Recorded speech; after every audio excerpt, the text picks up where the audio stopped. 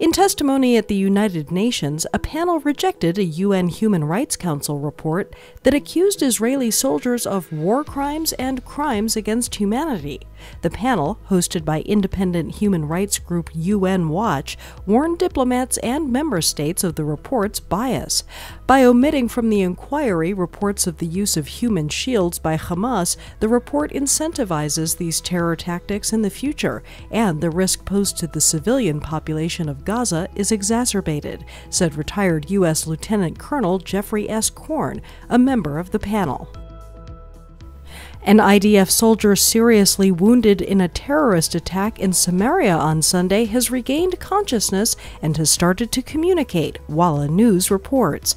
19-year-old Alexander Dubrovsky's brother said that the wounded soldier recognized us and even tried to speak to us, though it's still hard for him. Dubrovsky underwent an operation on Monday and was taken off his respirator. He is now classified as in moderate to serious condition.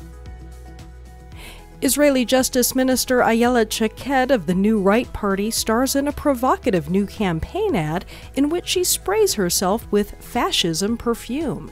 The Justice Minister has been accused of fascism by the left for her efforts to rein in the Israeli High Court, which has been increasingly accused of usurping legislative functions. Words in Hebrew that appear on the ad include judicial reform, separation of powers, and restraining the High Court. At the end of the ad, the Justice Minister says, "To me, it smells like democracy." On Monday, The Washington Post reported on a previously undisclosed March 5th meeting between Jewish and Muslim House Democrats meant to foster tolerance, but which ended with Michigan Representative Rashida Tlaib in tears.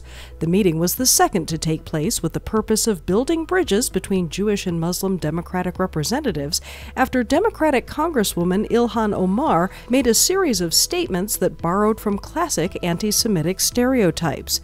The group was formed to mend fences as the internal division created by the controversy threatens to derail the Democrats' legislative agenda, The Washington Post reports.